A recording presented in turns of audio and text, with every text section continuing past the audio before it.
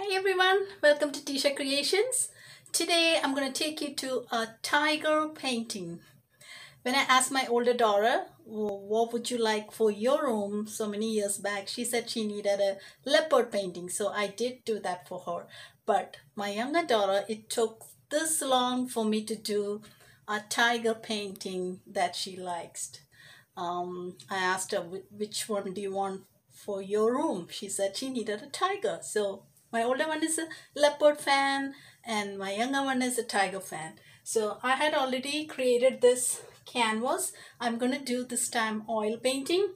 So I had done the background, dark color on the sides. And this is where the tiger face is going to be.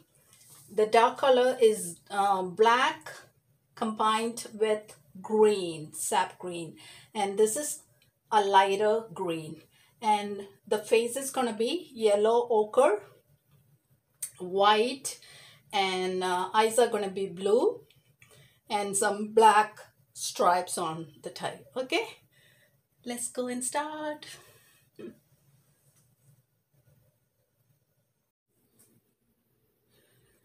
Right now I'm doing some outlines.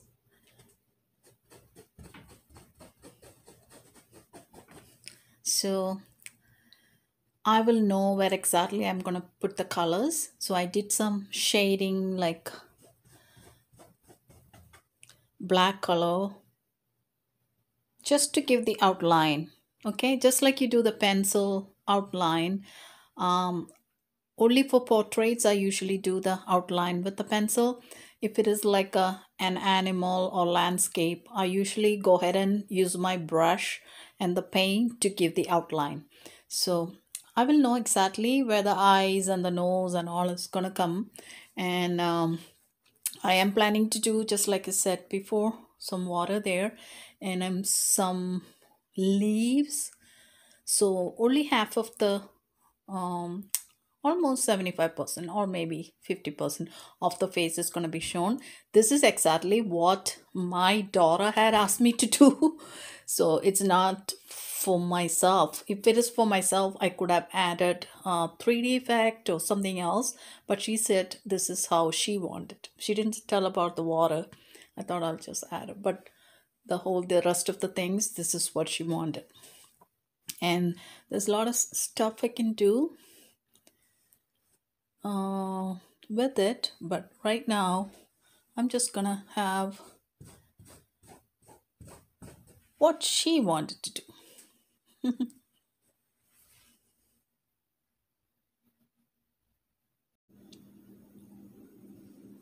Now I have to do the blue eyes and some black over it.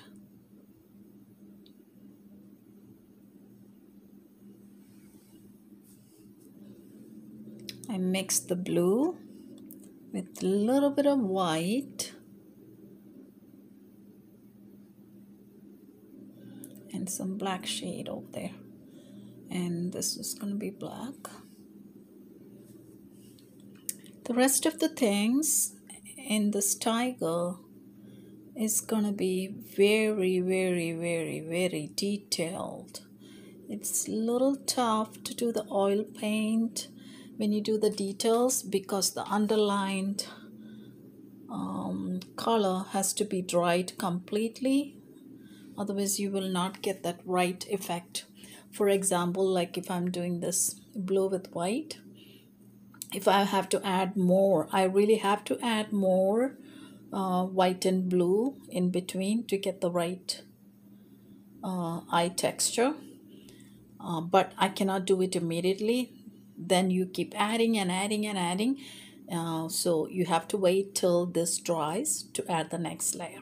Okay, so we'll move to some other place like nose and stuff before you go back.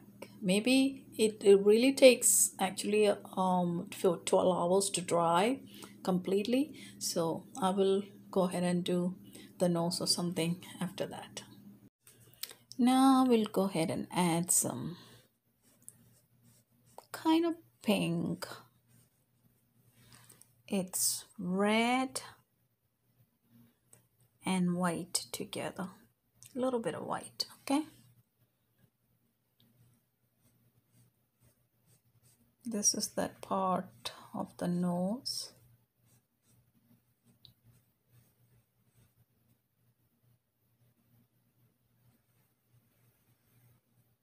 That's the shape. And some black color runs through that.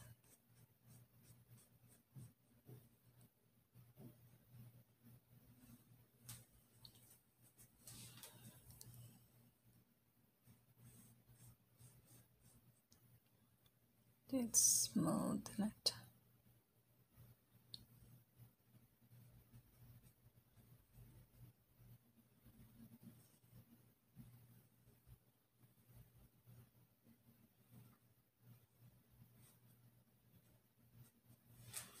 Now we'll add some black.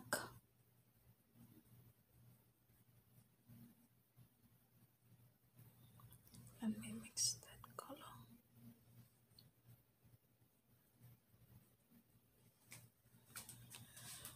Okay, the black is gonna be going through the middle of this. See, the inside layer is not dried yet.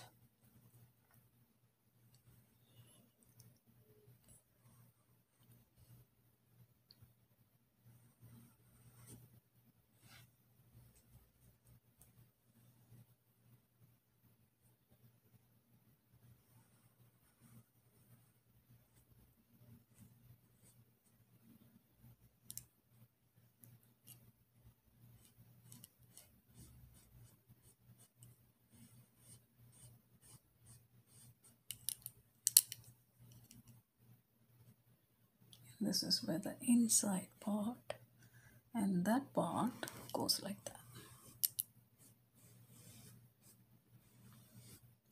I very rarely draw animals.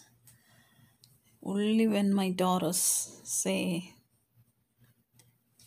they want an animal. Next will be, they have so many cats, so I will be painting their cats, even though I really don't have any pets inside my house. I like to enjoy them from far away. I love them, but I'm allergic to pets. I'm allergic to a lot of stuff.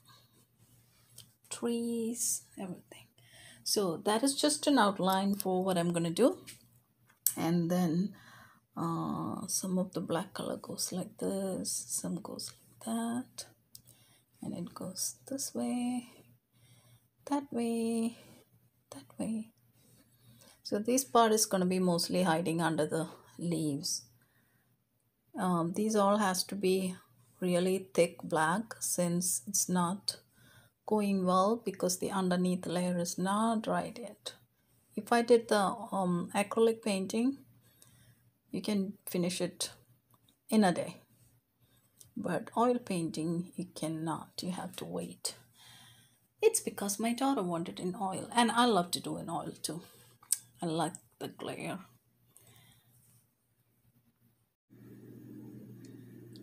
Now I started painting the whiskers at the white color on his face. See, I'm using the fan brush. Took the white paint.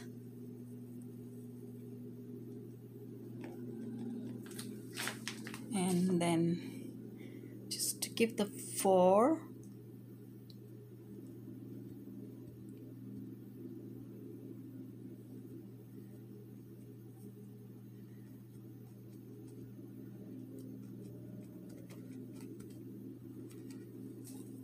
Okay.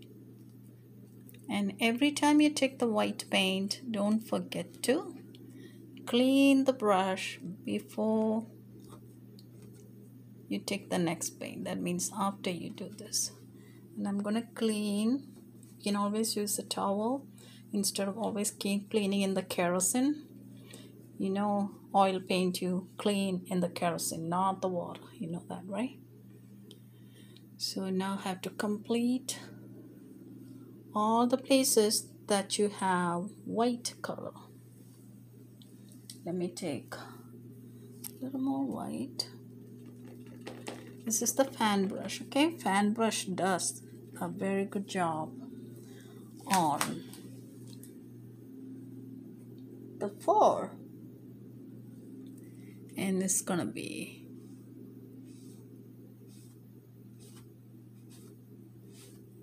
remember I said only if it dries well it gives the nice fur effect. I'm just giving the underline coat.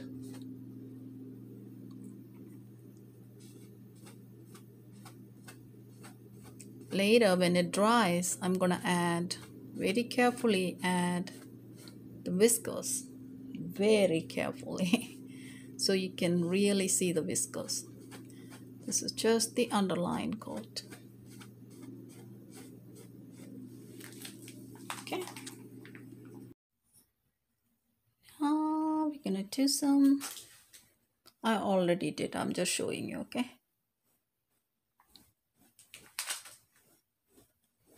I can show only part by part because most of the time when I paint, I'm in my own world and I sometimes forget to turn on the video. I thought I did turn on the video, but sorry, it was not on. So what I did was I took some yellow ochre and white and little green on the other side of the brush. It's like one side yellow ochre and white and the other side green, and I just went from here and I did this. But later I have to come back and correct it. Started from there and I turned my brush and did this. Okay, but later I will be coming back and maybe if I get time I will be giving some perfection to the leaves. And last time I was showing how to do the white, and I have to go back and add some blacks here and there and some blue for the eyes and some black around the eyes and the fur, the whiskers. All those things I can do only after all these are dried. Okay, and like I said, I decided to keep that water. What I was doing is just took some white and did like this.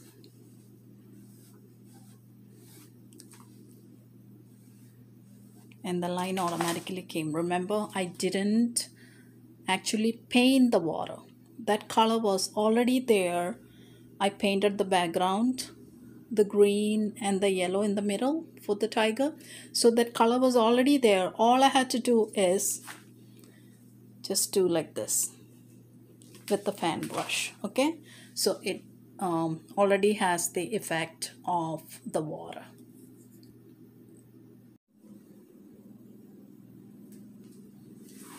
We're adding some highlights.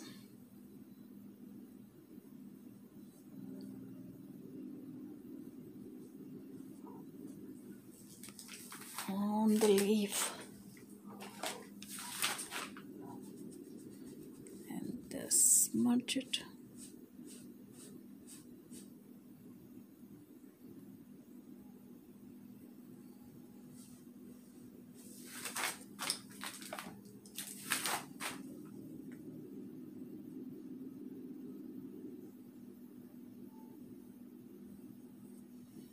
Just at the edges, okay?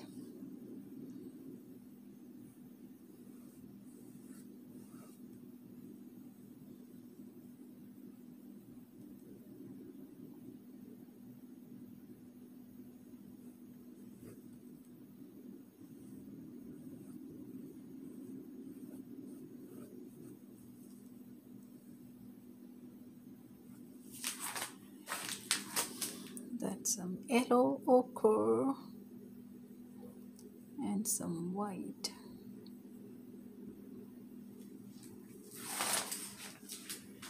Doesn't have to be yellow, ochre, and white. You can use some bright yellow for that also. I just wanted to use this.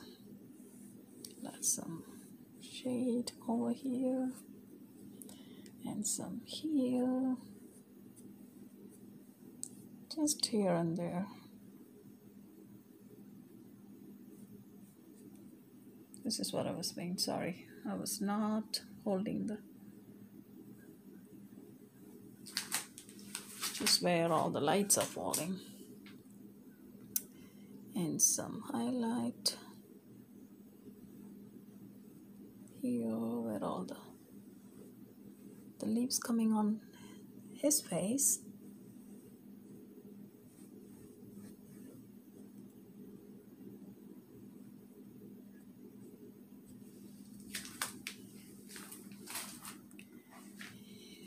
Take more white. You know the medium for this, it's linseed oil. I got some linseed. This is linseed oil. I will show all those things at the end of the video, okay? While I'm painting. See, that gives, it makes the paint thin because it's oil paint. You cannot use water to thin the paint. And then I will add some light texture, very lightly.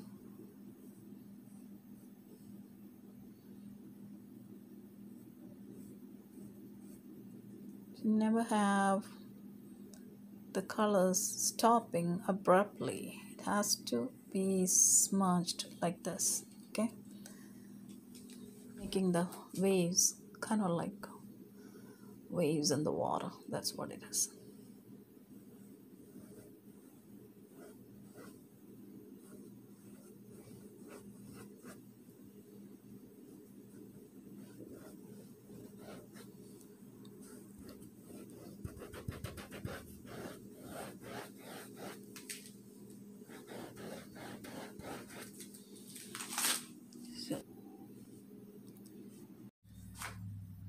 Right here we're gonna do some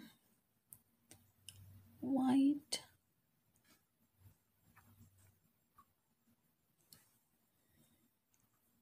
And since I'm holding the phone in my hand, I cannot hold the palette in my hand. I usually paint with my palette in my hand, but right now, for you guys, special. So that blue, here it is darker blue.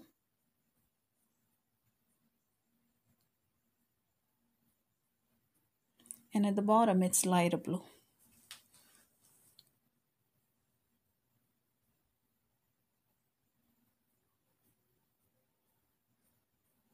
These are the details you do at the end after everything is dried. Okay? And the lighter blue, it's still there. Maybe we can go ahead and add that also a little more. You add white to it.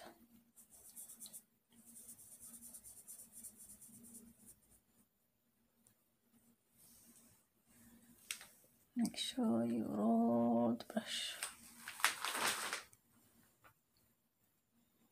And you're gonna add, you see the white lines here? So you're gonna add between, which is following that darker, following the darker blue.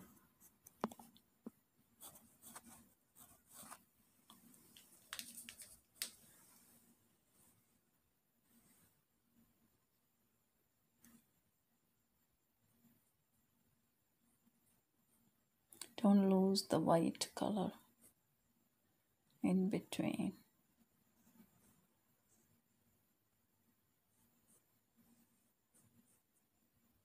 Okay, then take more blue and paint the next one.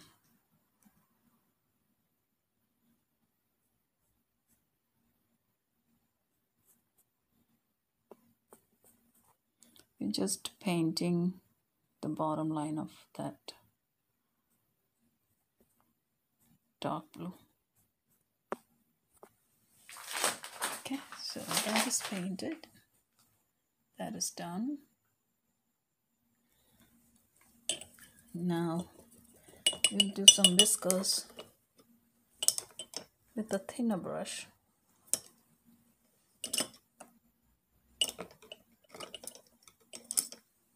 So for that, we're gonna take the white. The brush has to be very clean and it has to be pointed. Actually, the brush I'm using is not that flexible to use thin lines. I'm just adjusting with that. If you have better, longer brush, it will be better.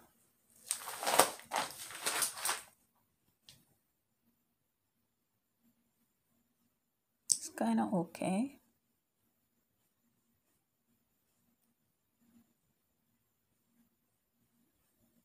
It just goes, starts from here, some starts from this line, just like that. There, and then okay everyone, I guess I'm finishing it off. Right now, the last touch up I did was a little bit of brown, which is black and red mixed together to get that reddish brown. I added some on the leaves just to make sure that everything is not just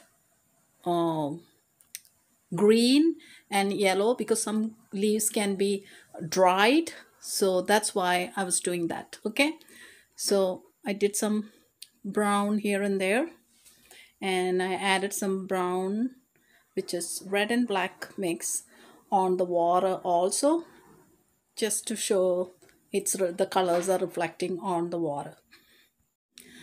Okay everyone, I guess I finished painting. For now I can go back and do some lot of details to it later, but for the video I'm done. And my daughter thinks, I sent this picture to her and she thinks it's excellent, so she said it's more than what she wanted. So that's why I thought, okay, let me finish it right now. In case if I have to add something, I can go back and do the details when everything is dry.